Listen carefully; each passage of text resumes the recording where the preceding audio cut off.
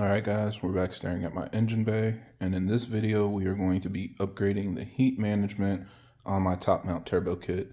I know heat is a big concern for a lot of you guys, and a lot of people have asked me questions about if I'm worried about it and what I'm doing to make sure I'm addressing all of those concerns.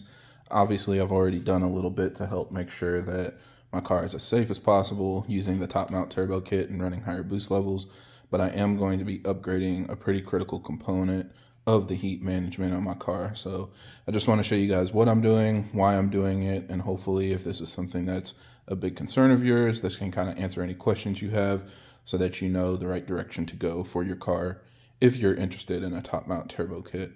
Now, as always, if you guys are new to the channel, I use my videos to help keep you updated on the latest developments related to our cars, as well as discuss technical topics so that we have a better understanding of how our engines work. If you're interested in more videos like that, be sure to subscribe because there will be a lot more coming out in the future. So the big thing that I'm going to be upgrading is my turbo blanket. And this is a really nice piece. I got it from PTP. It's designed for an EFR turbo, so it fits the turbo pretty well. But there are a lot of ways that this can be improved, especially in the way that it's used in our cars. The biggest thing is that we don't use the regular wastegate that comes with an EFR turbo. We remove that and install an adapter so that we can reuse the stock electronic wastegate for the B58 engine. And when you're doing that, it really decreases how much room you have in there. So you can kind of see down here, my wastegate is sandwiched between the turbo and the side of the engine bay. So there's not really a lot of room there. It just kind of is what it is. It doesn't hit anything, but it is really important to make sure that you have, you know, everything else kind of set up around that so that you have the right amount of clearance. And obviously right here, there isn't really any clearance. It's pretty much rubbing right now, and it's really hard to get the turbo blanket to sit all the way down in there because of how tight everything is. Also, I talked to you guys a little bit about exhaust leak issues because I had several issues with exhaust leaks last year when I was tuning the car. Luckily, I was able to find it, but basically what happened was the bolts on the turbo backed off. So while I was driving, I started seeing my wastegate duty cycle was getting extremely high and my boost levels were dropping. Once I dug into it, I found that the turbo was kind of loose on top of the manifold. And so I pulled the gasket and it was completely blown out. So basically, when I would go full throttle, a bunch of exhaust would blow through that hole, reduce how much air was actually making it to the turbo, and that would reduce how much boost I could make because I'm basically losing efficiency outside of that blown gasket. So through that process and everything else that I've done, since I just can't leave the car alone and I just keep messing with stuff, I've had this turbo kit apart a number of times. Like I've probably taken the downpipe off 20 times, I've probably taken the turbo off 10 times, and I just keep changing stuff, trying different things. Usually it doesn't amount to anything, so I don't make a video on it, but that's a lot of what I do. I just test different things to see what I like and make sure the car is the best that I can build it. But what that means is that I'm definitely seeing a big issue with how this turbo blanket fits with the kit. I'm not able to access any of those bolts that were causing me an issue. And especially when you first install this kit, you're gonna wanna drive it, do a couple heat cycles, and then re-torque everything down. So to get to the bolts, I've got to basically pull the downpipe, remove the wastegate, pull the turbo blanket, and do all of this stuff just to access those bolts and tighten it down. So I wanted something with a little more clearance, something that's a little bit more sleek and just cleaner to look at than this turbo blanket that doesn't really fit it very well.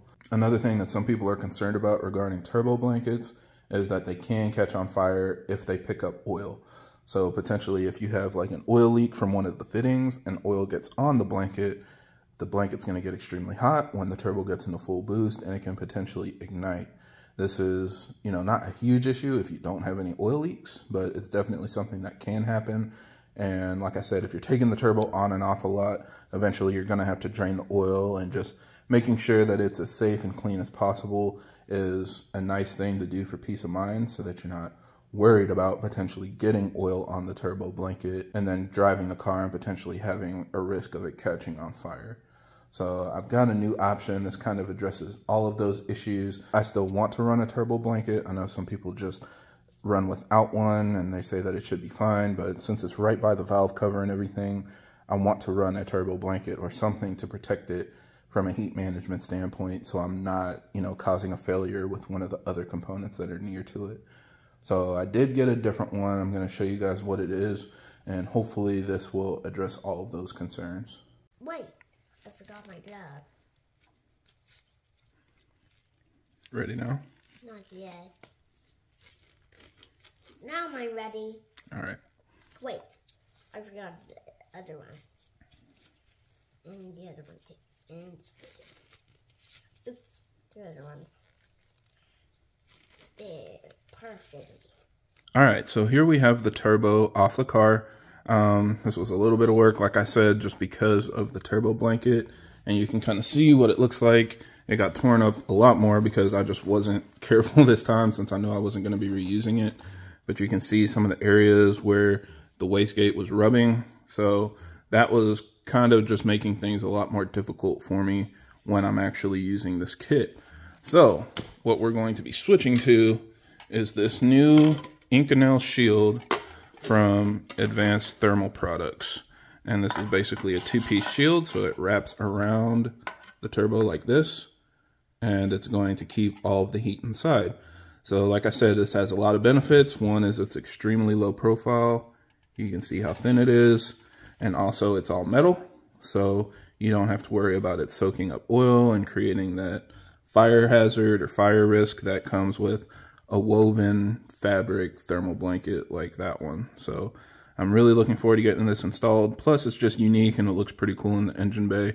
Unfortunately, it's a lot more difficult to install because it uses these wires.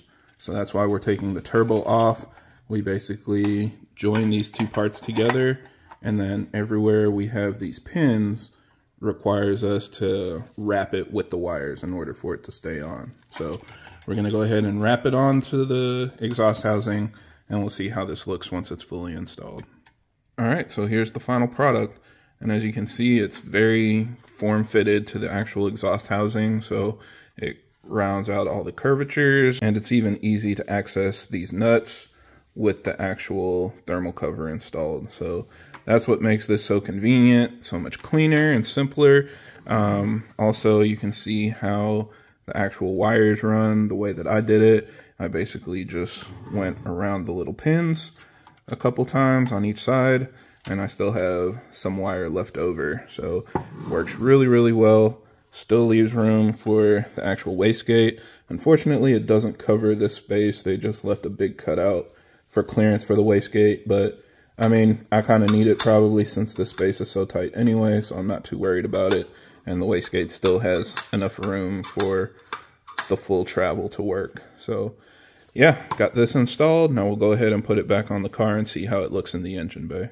So here it is all buttoned up, and you can see everything looks much more sleek.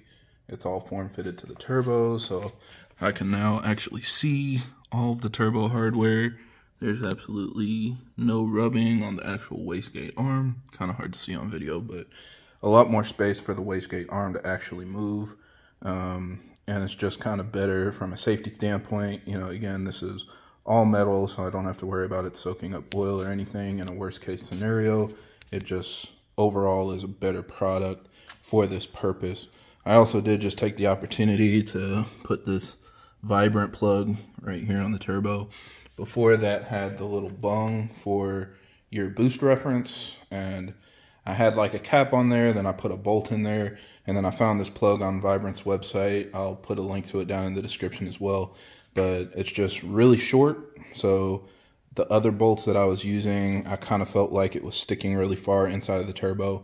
Probably doesn't matter, but just having this one that's really short makes me have more peace of mind. I know there's nothing sticking out inside of the turbo, disrupting airflow or anything like that. So I know probably overpaid for a simple little bolt buying it from Vibrant, but it works perfectly for my needs. So yeah, this is kind of the end goal. I think this worked out really well. I definitely recommend checking them out if you have an EFR turbo. This will fit regardless of the turbo kit. This is based on the turbo itself. So whether you have a top mount, bottom mount, or any other EFR setup, you should be able to run this kit with your B2 frame turbo, and it's a pretty reasonable price too. So yeah, hopefully this video helps you guys out, or maybe you just find this interesting, seeing some of the stuff I do in the background. Normally I don't film stuff like this because I just change things on my setup on a whim, you know, whenever I feel like it, just feel like trying something out. But I thought I'd put this one on video and show you guys what's going on. So yeah, that's it for this video. Thank you guys for watching, and I hope this helps. And if you have any other questions or comments, leave them down below.